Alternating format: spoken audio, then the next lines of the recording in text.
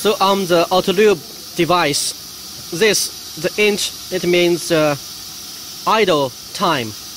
The unit is minute. So here shows 200. It means after 200 minutes, it will do the action.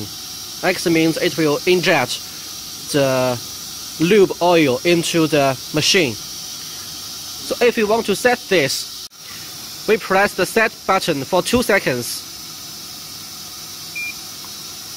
And now we can use L button to set the act time. It means 5 seconds here. Usually we can set it 5 seconds. And then we press set for 2 seconds again. And we can set this to 120.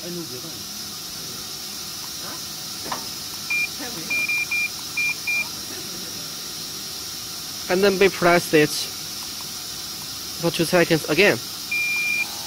Okay? Now it will action for 5 seconds.